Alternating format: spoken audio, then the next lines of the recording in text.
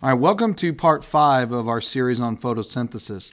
And this episode is just going to cover this slide because we're going to go over the structure of a chloroplast. Now, chloroplasts are really important because they are the plant organelle where photosynthesis is going to occur. And they're also rather unique. They're very similar to a mitochondrion in the fact that they have more than one membrane, they have their own DNA, and they go through a division that's very close to like what a prokaryotic cell or a bacterium would do. So it's believed that these guys were evolved from photosynthetic bacteria that were brought into a cell millions upon millions of years ago. Okay, and that's called the endosymbiont theory.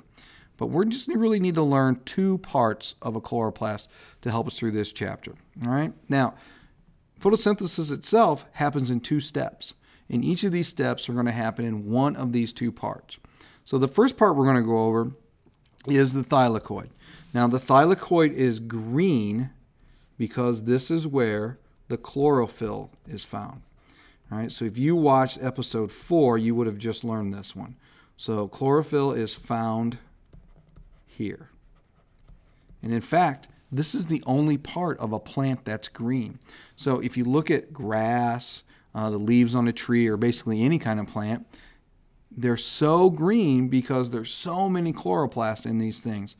Because the only thing that's green are these little poker chips right here. All right. So I always thought of as thylakoids like little green poker chips. Okay. Now we do need to know this one right here, granum. This is a stack of poker chips, and I always remembered it like this: is that Granny likes to stack her poker chips. So think of a granum as a stack of those chips. Now, there's more than one stack in here, so the word grana is plural.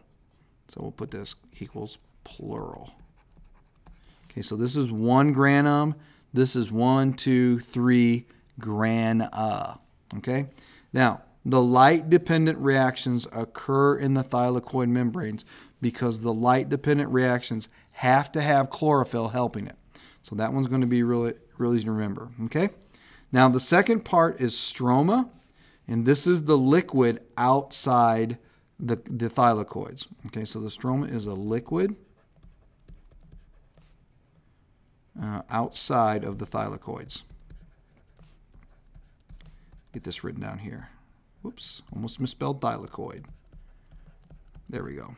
Okay, so think of this as kind of like a water balloon that's got these stacks of poker chips inside of it. And then this area right in here, that's between these poker chips, that's the stroma. And so they got it labeled right over in here. Now, don't get confused by this picture. These yellow things are not the stroma. This should be pointing down over here at this space right in here. Okay. These here are just lamellae that help connect and make sure that these poker chips stay standing straight up, all right? But we're not going to worry about that one, okay? The Calvin cycle, which is the second part of photosynthesis, is going to occur in the stroma. So let's do a little quick review, okay? Chloroplast is the site of photosynthesis. It's got 2 major parts. Number 1 is the thylakoid. They're little green poker chips. A stack of poker chips is called a granum.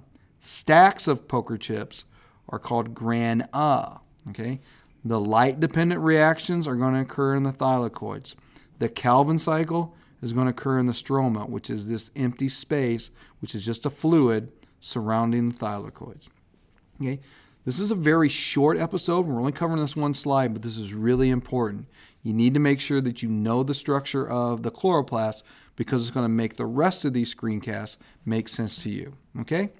Until episode 6, we're going to catch you on the flip side.